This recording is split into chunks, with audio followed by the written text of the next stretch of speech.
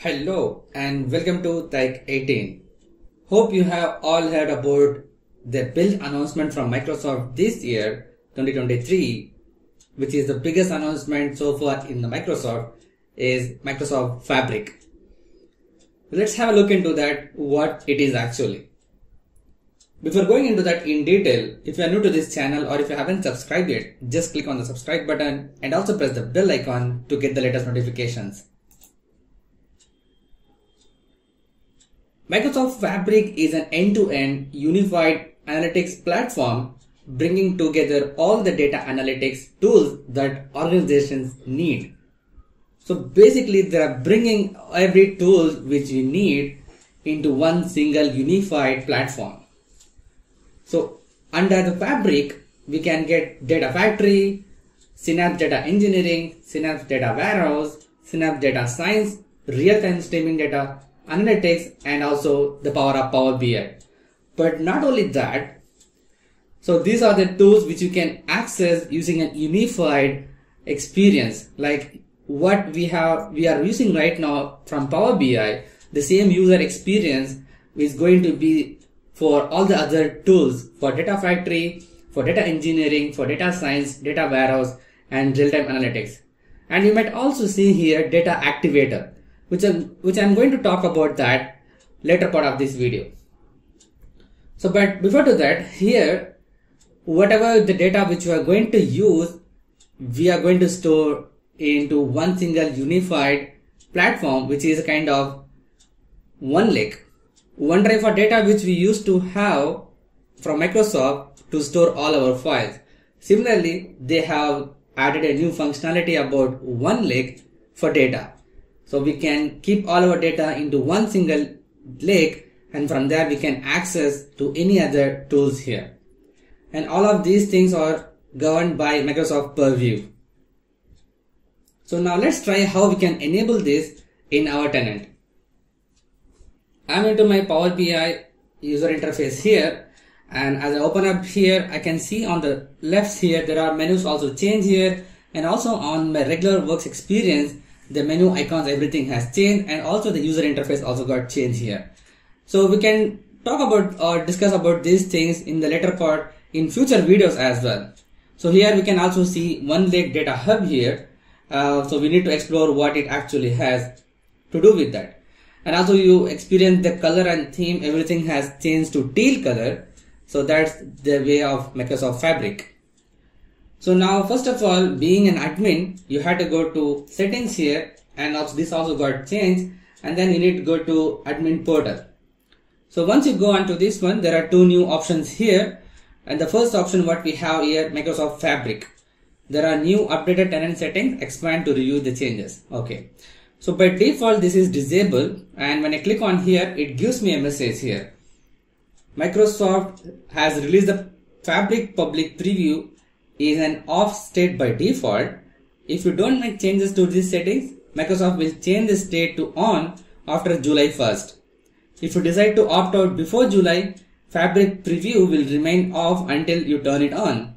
So you need to remove this check here, because if you want to accept this after July, then you take this option. But if you want to enable it now, just take out these options, and then you need to enable this. And you can specify here you want to enable to entire organizations or to a specific group, and then click on apply here. So by default it's check option here, delegate settings to other admins. Capacity admins can enable or disable. So if you have a Power BI premium license and premium capacities with you, if you have a single, then it doesn't matter. But if you have a multiple capacity license, then you can assign this role, and so capacity admins, so that they can also go and enable the features in which capacity they want to assign this new Fabric.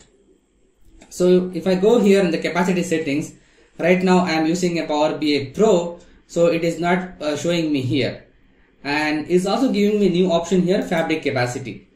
So right now I don't have any capacity purchase here.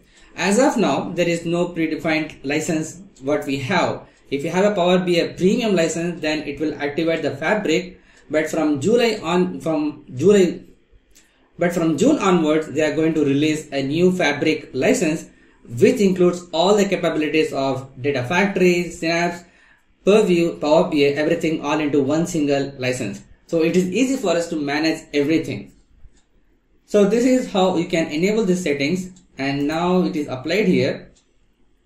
Got it, and capacity also got admitted. So the next thing, being a pro license, what I still need to do is I can just go here on my preview. So we can give an option here as a start trial. Even though I have a pro license, it is still asking me for the start trial. So then only I can able to start the trial of this 60 days Power BI Fabric free trial. So if I click on start trial here, it's giving me a message here, upgrade to a free Microsoft Fabric preview trial. To use this feature, upgrade to a free Microsoft trial Fabric capacity.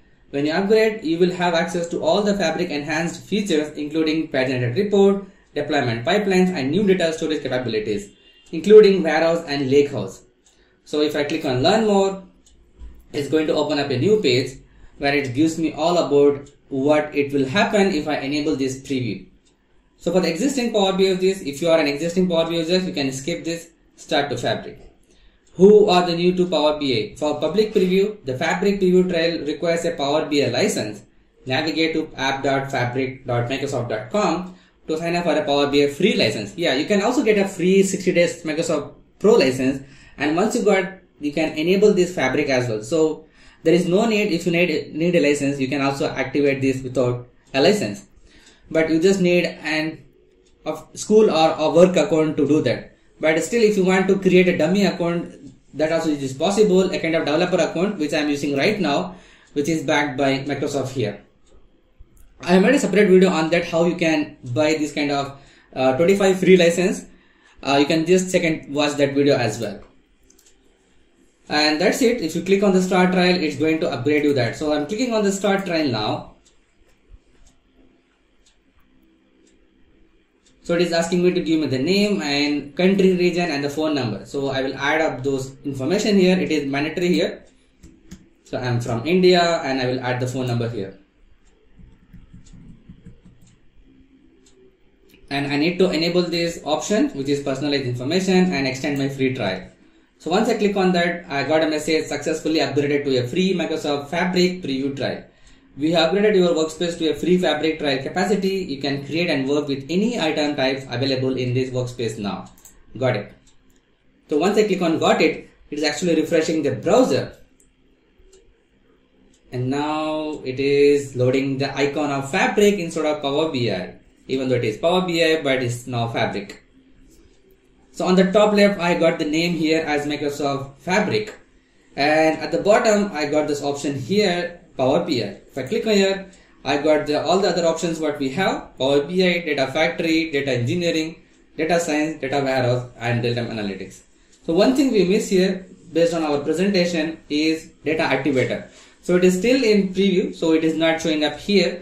Maybe they will going to add up in future. So what it actually does is basically it acts as a bridge between your data and your informations here. So I can just show you here as an example, which is Data Activator, no code trigger to connect your data to actions. So if your data coming from KQL, Event Hub, Power BI dataset, or SQL Data Warehouse, and you can trigger these options, you can set up the roles and triggers so that you can get an alert notification on the Teams or email alert or any kind of SMS notification as well. You can do with that. So this is still in preview. You can also go with that once it is enabled for us.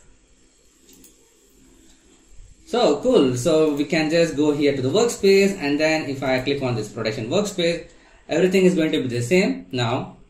And if I click on new here, I will get the option to create all the other thing here.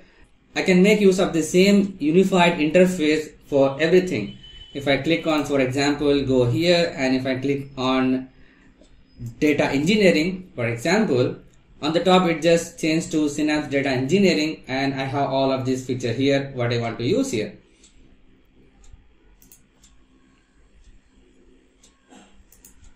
And now the good part is, if you notice what I just did here.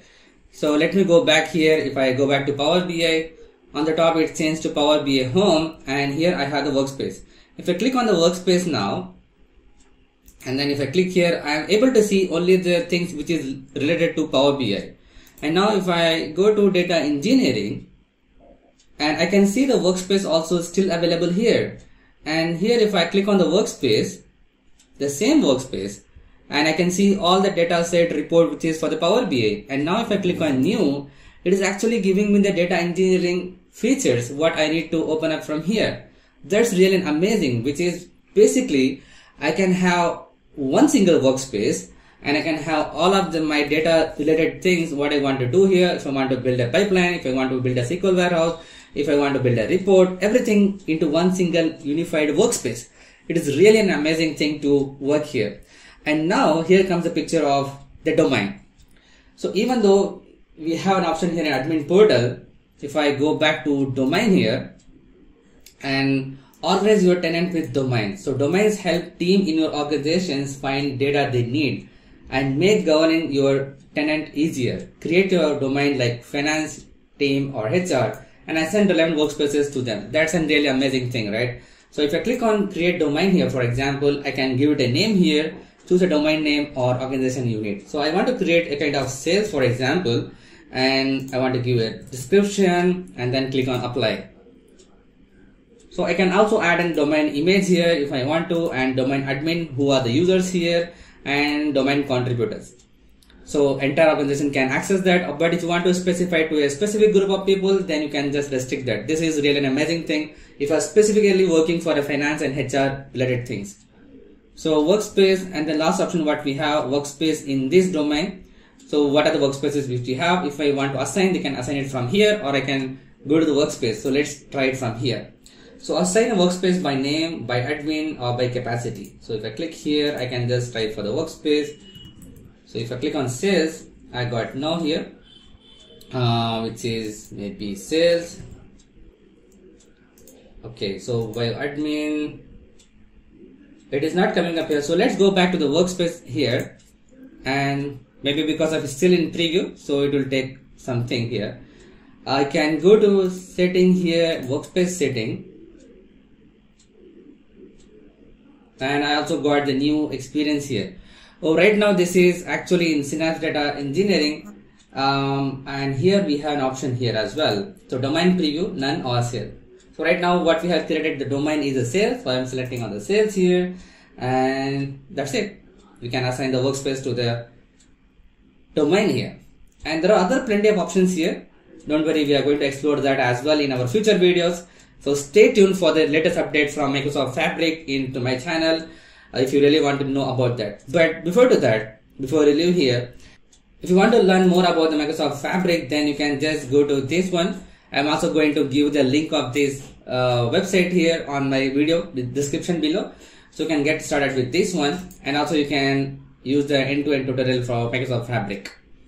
But if you want to learn from me, please don't forget to subscribe and hit the bell icon to get the latest update whenever I launch a new video on this one. Alright, so this is kind of first look in Microsoft Purview. We have a 60 days trial now, and if you want to enable it right now, you can also do that. I'm going to update the videos here frequently so that we can practice it together. If you found this video helpful, please hit the like button and also share this video with others. Thank you. See you in the next video.